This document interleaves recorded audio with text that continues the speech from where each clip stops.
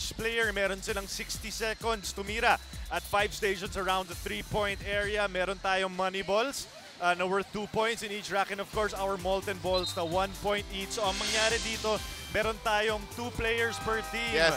And the total score ang magiging batayan ng kung sino mananalo as you take a look at the participants. Alam mo, Chuck, I don't know about you, pero nagsa-scout na ako kung sinong pwede nating maging team dyan, kung sinong pipiliin ko na yung pwedeng manalo dyan. Of course, Alan Kaidik will have an edge in all of this, and then Kenneth Duremdes. Pero yung mga non-pro players, like yung tumitira ngayon si Major Sabsal, I saw he had a nice left-handed release. Pero as I say, di pa ata nakakapunto si Sir. Pero mahirap to, partner, kasi alam naman natin, medyo all eyes on you. Hindi naman tayo professional manlalaro. Si Major, professional sa ibang batayan, but he gets that 2-pointer to fall. Yung mga may kulay po na bola, and 2 puntos po yun. Pero these are, even boss, itong si Secretary Bongo, these are basketball nuts. They always play the game. So marurunong itong mga maglaro, itong mga kakampi na mga dating PBA players and current PBA players, Scotty Thompson and Terrence Romeo.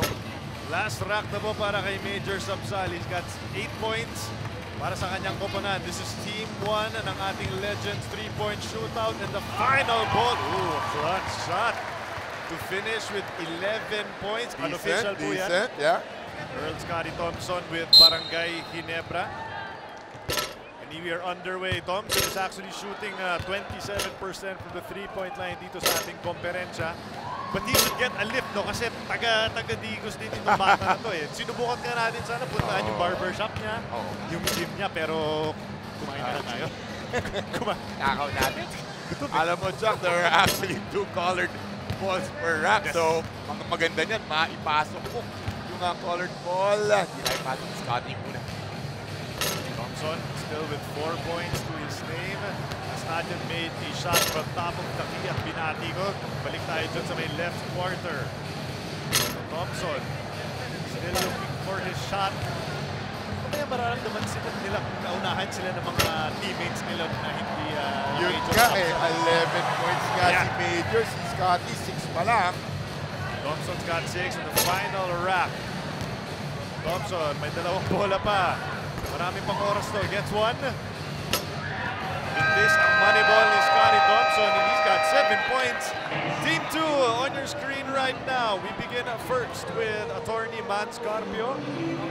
Together with, of course, Mr. Terrence Romeo. Yes. Mr. Carpio, Attorney Carpio is the presidential son-in-law. At siya ang mauuna bago mag-Terrence Romeo. Wala pang nahanap. Press, ayan, isa na para kay Attorney. Carpio goes 1 out of 5 in the first rack. Maganda yung linya na kanyang press, no? Short lang on a few tries is Attorney Mans. Nilalakasan na niya eh. Alam niya medyo kinakapos eh. Nag-adjust. Money ball, colored ball, naipasok ni Attorney. Good, Jolly, dahil alam natin talagang kilala kang shooter sa PBA career mo. Mahirap din yung tumira ka ng sunod-sunod na mga tres na ganyan. Of course, mahirap yan. Kada sa likod yan sa 3-point coin. Hindi na kayo nakakawa. Nagising ako, hindi hit pa sa dream. Baka ikaw yung taga-rebound. Ikaw ba yung nag-rebound? Palagi na lang. Para kay Richie Dixon nung panahon. Kaya Ronnie Magsan, story na lang ng buhay ko. Taga-rebound na mga score. Nakapagdala naman sila ng championship. Okay lang. 9 points para kay Carpio. Wanted to get that last one, but still not bad. 9 points to his name. Painit na dun sa Megin. Romeo. Siguro yan po sa ala na yan. Romeo, wala pang minimintis. The money ball, that's good. At naku, masyado nung ginagalingan ng Romeo. Terrence Romeo coming into this game, shooting 29% from the 3-point area. And obviously, Coach Jolly, a crowd favorite, and he's red hot here. And I see some people on the side of Coach Alan Kaidik. Medyo minamasahe siya. Sabi, mukhang mapapalabang ka dito, Coach. Romeo! 18 na para kay Terrence Bill. Another one for Terrence. Money ball. Pang-apat. That's good. 21 for Romeo, who is shooting the lights out in the Davao del Sur Coliseum. Final wrap for Romeo.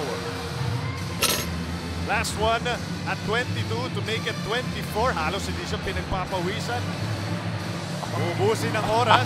Always a flair for the dramatic. And why not? Looking at the clock before launching that colored ball and bottom of the net. I'm looking for Coach Allen once again. Coach Allen, kainit. Magaling kang player. Super galing ka. Derek Romeo, pero sorry, my money is on Coach Allen. Feeling ko yan ang team to win.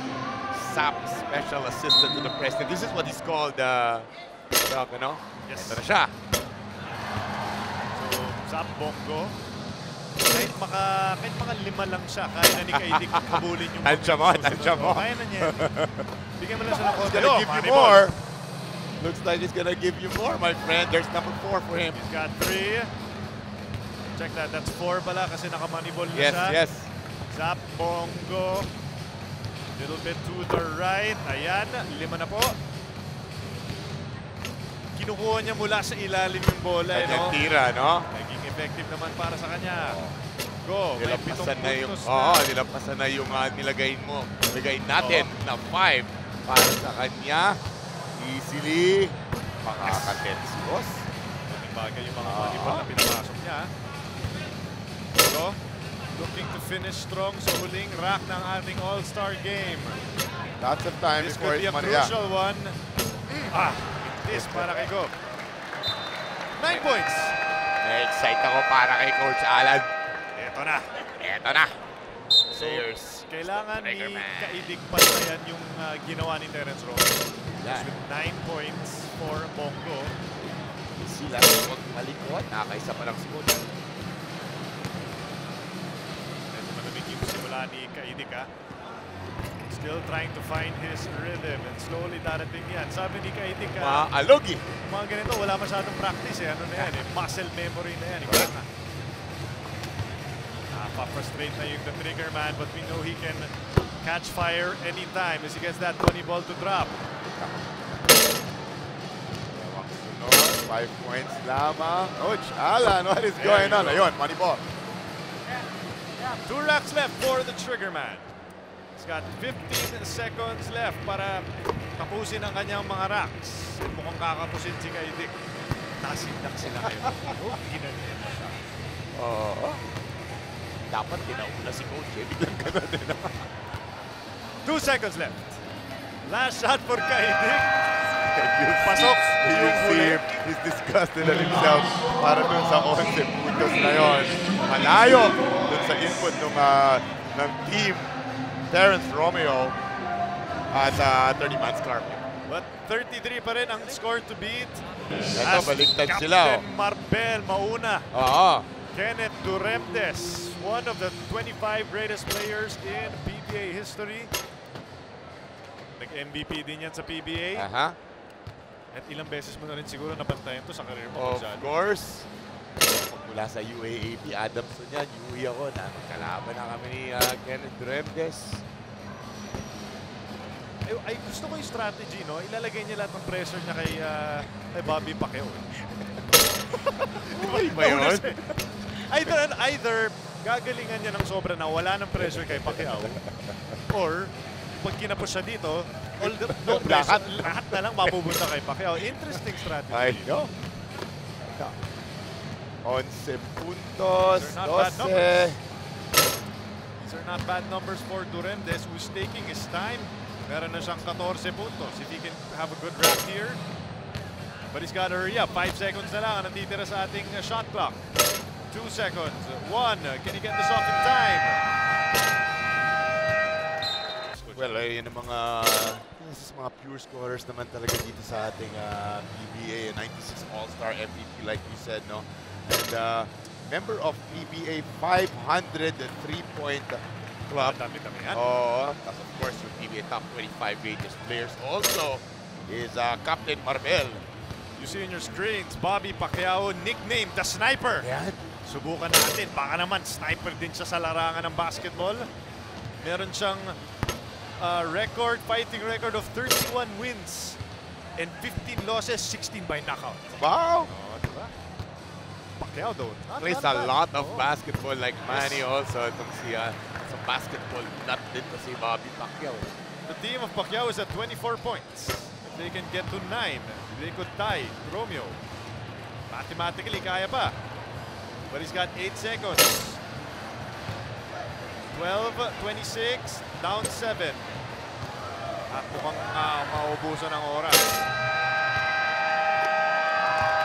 Sobrang his time. Masyado was Bobby Pacquiao. Total was 27. That's not bad. well, they will advance. Them, oh sorry, the number 30 yung naka-33 puntos. Yes. We have winners as the team of Terence Romeo and attorney Mans Carpio will take this victory as we are set to announce winners in Terence Romeo and attorney Mans Carpio again with a score of 33 points, and Romeo just continues to add napakaraming mga trophies sa kanyang pangalan. But of course, one of the advantages that Terence Romeo and supposedly Scotty Thompson has against Coach Allen and Coach Ken at the practices of their current PBA players. So ensayo every day. So nakita natin very evident sa 3-point performance dito si Terence Romeo. Dami na-shoot. Total nila 33 points shot. Attorney, sabi mo first time mo gawin to, parang hindi nyo naman po first time. Hindi, actually first time ko sumali pero nagpapanalo talaga si Terence. Siya mas marami na shoot sa akin sabit lang ako. Mapaproud po sa inyo inyong misis at syempre ang inyong father-in-law. O nga sasabihin ko, nanalo ako, pwede na ako umuwi. May mga nais po kayong pasalamatan. Ay, maraming salamat sa PBA for inviting me sa 3-point shootout. Tapos mabuhay ang PBA. Attorney Mans Carpio, maraming salamat po. Congratulations at syempre nga kasama ko rin Terence Romeo. Terence, masyado namang ginalingan. Hindi ka ba na-pressure na ang kalaban mo, trigger man? Mga personality, parang walang kakaba-kaba Hindi po, naswertihan lang. Siguro, tumamba lang yung mga tira ko. May sprained ankle pero mamaya maglalaro pa, sasayaw pa at marami pang iba. Sasayaw pero maglalaro, hindi pa ganun kasigurado kasi masakit pa Pero sana napasaya namin yung mga taga Davao. Congratulations, Terence Romeo, Attorney Carpio. Maraming salamat po. Chuck, Jolly.